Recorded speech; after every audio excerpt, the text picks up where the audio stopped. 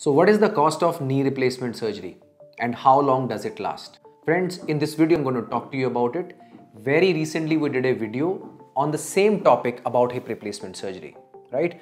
But the criteria for the cost of knee replacement surgery is different from hip replacement surgery, and we're going to learn about it in this video, friends. Hello friends, I'm Dr. Pankaj Walecha and I'm a hip and knee replacement surgeon in Delhi. In last more than 20 years, I've operated more than 3,700 patients with hip and knee replacement surgeries, and I've helped them in going back to their normal lives.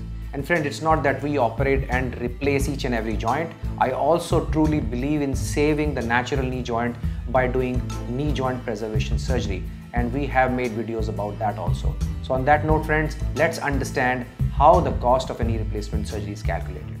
One is the diseases which you have besides knee arthritis. Like many people have diabetes, hypertension, cardiac problems. If you have all those problems, then of course we need to involve more physicians, cardiologists, nephrologists to take care of you and to prepare your body for the surgery. So if you have less comorbidities, then your cost will be relatively lesser. So if I have to give you a number, an approximate cost or a ballpark number, then it will be around 2.5 lakh rupees in Delhi in today's time.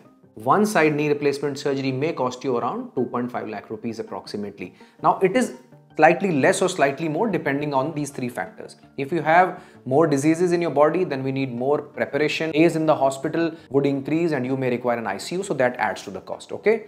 Number two is the implant. Now, Indian government has fixed the cost of the implant to only two categories. One is around 60,000 and other is around 80,000. And friends, I'm talking about the primary knee replacement surgery, which means that your knee replacement surgery is being done for the first time, okay? It is not a revision knee replacement, okay?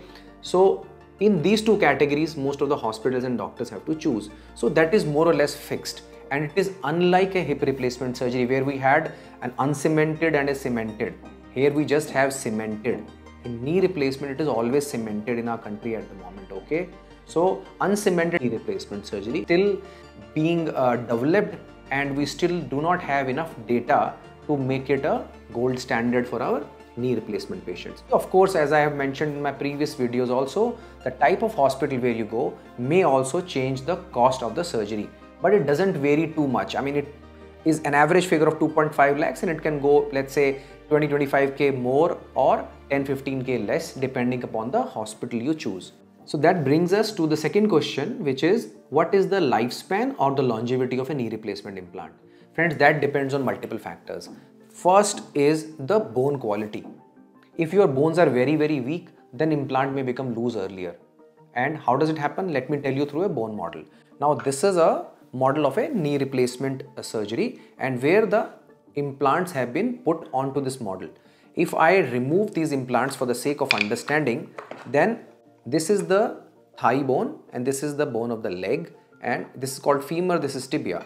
So now the part which is completely eroded is removed and a special kind of a cap is put using cement onto your bone, and it goes and fits in there. So now if my bone is weak, then this implant may sink into the weak bone because you'll be walking on it. Same applies to the leg bone implant, wherein we clean the bone and put in this special kind of a plate which goes inside the bone. It has a special kind of a plastic, just like a hip replacement plastic, and it is called polyliner. So now if my bones are weak, the implant can actually sink in and fail earlier. So one is the quality of bone. Second is the alignment of your leg or the placement of the implant. So what do I mean by that? I mean where the implant is placed, how well aligned your leg is and how well placed your implant is. And that's where the role of technology comes. And now we have started using robotics to do knee replacement surgery so that we can precisely place the implant where it belongs so that your leg alignment is correct, and that also increases the life of a knee replacement surgery. If my hip knee replacement implant has been put and my leg is like crooked, then it is going to wear faster and fail earlier, okay? So that is second most important point in the lifespan of the knee replacement surgery. And of course, the third factor is the implant. If you have been given a US FDA approved implant, then irrespective of the name of the company, it is likely to last longer if it has been well placed in your body and if your bone quality is good. But if you have been given a knee replacement implant which is by a local company, then it may fail earlier in spite of the proper placement in your body and in spite of having a good bone quality.